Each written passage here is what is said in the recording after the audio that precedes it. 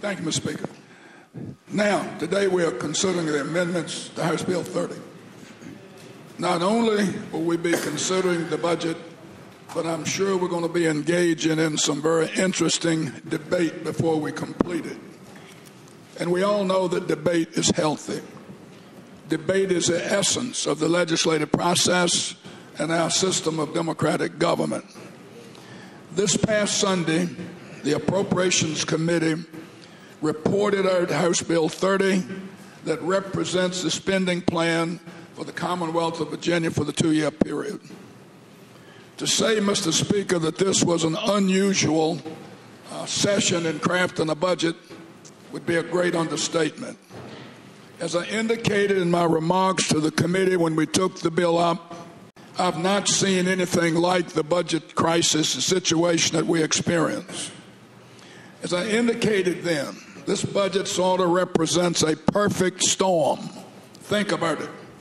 We had Governor Kaine leaving office and Governor McDonald transitioning into office.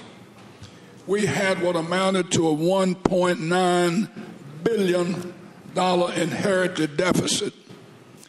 Economic reality also dictated that if the $1.9 billion car tax relief is not restored by the General Assembly, then local governments will be saddling the taxpayers for all of the personal property tax.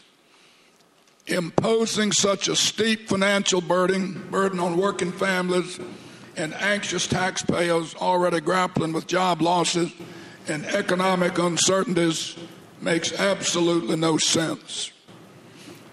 In my 49 years as a member of this body, I've not seen any budget situation this bad, and I think it's because there hadn't been one.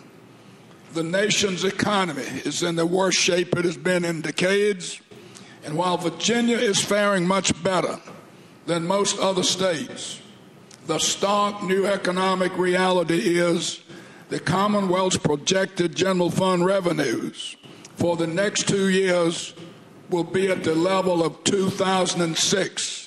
Please note that the general fund revenue for the next 2 years will be less than the level, or right at the level of 2006.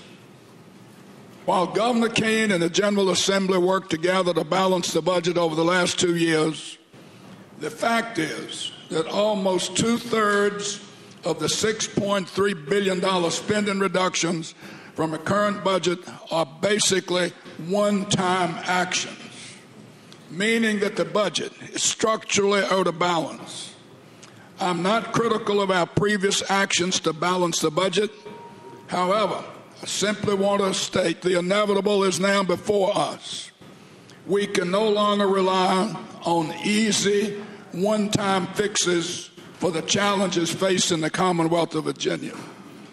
Though we certainly did not seek these circumstances, we have no choice but to seize this opportunity to enact sensible, long-time structural reforms in state spending that can make this best state in America even better. As I look back on how we balanced the 2008-2010 budget, what stands out most is that approximately 1/3 of the budget, which would include public safety and higher education, has already seen cumulative reductions of nearly 20%, with higher education alone being reduced by almost 30%. On the other hand, the 2/3 of the budget, the other 2/3, health and human resources and public education, as everyone knows, have been largely held harmless and spared the deep reductions that other areas have had. I would also note that these two areas of the budget have also seen the greatest spending increases since 2004. Clearly, in developing the 2010-2012 biennial budget, Mr. Speaker, economic reality dictated that we look very closely at this portion of the budget. Of course, the fundamentally important decision to restore the car tax relief made early in the session by this body on January the 21st, when we unanimously rejected Governor Kaine's proposed 17% increase in the state income tax. This key vote made it very clear that our shared commitment to approving a state budget that will hasten economic recovery without new taxes, job-producing businesses. As we began to debate today, the actions of the committee, I am sure that there will be disagreements among the members of this body. Certainly there will be many about specific budget cuts. But, Mr. Speaker, it's one thing to be against and question spending cuts. It's another to offer alternatives, which we need to do in order to continue the fiscal stewardship that this state is famous for. House Bill 30 represents the rising of the budget phoenix. By doing the thing today, our budget will be structurally more balanced.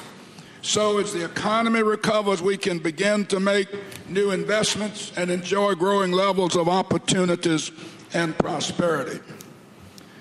Specifically, the committee budget amendments, Mr. Speaker, accomplish at least 5 major ends. Number one, it mitigates the law enforcement public safety cuts, since these activities are among the primary responsibilities of state government.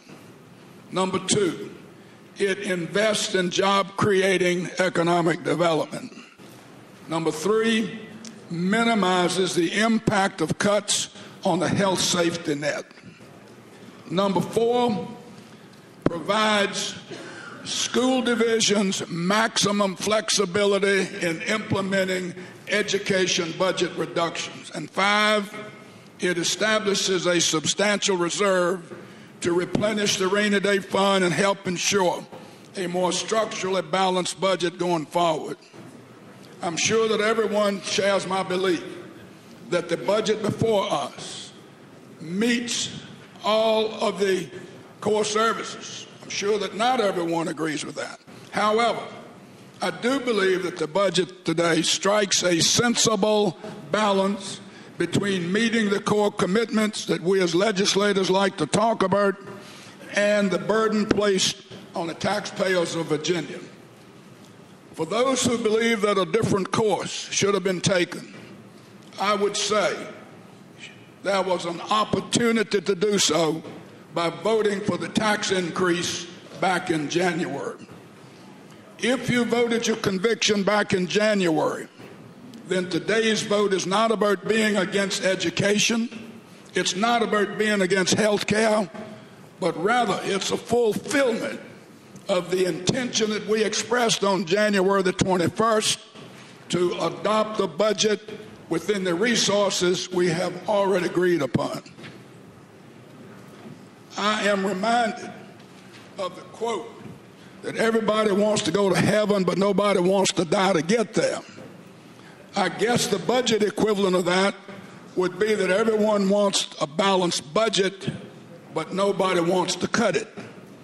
Frankly, Mr. Speaker, I'm very proud to deliver these amendments to the state budget.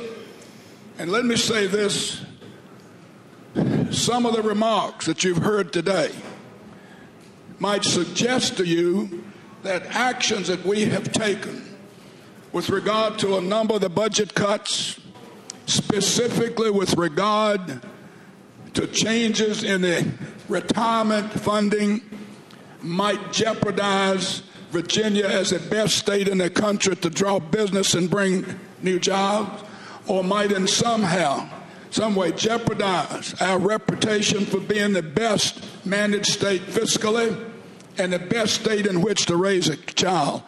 Let me assure this body, there is no risk to losing any of those.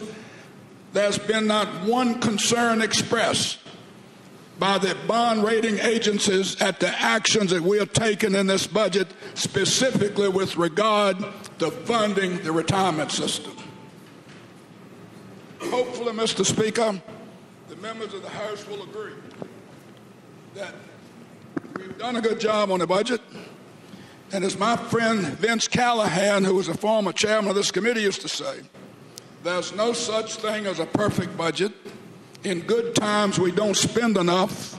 In bad times, we cut the wrong programs. Now, I would be remiss if I didn't recognize and acknowledge the tremendous work of our highly motivated, devoted professional staff on the Appropriations Committee under the direction of the Director, Robert Vaughn, and all of the staff members. They've done a fantastic job in bringing us to this hour.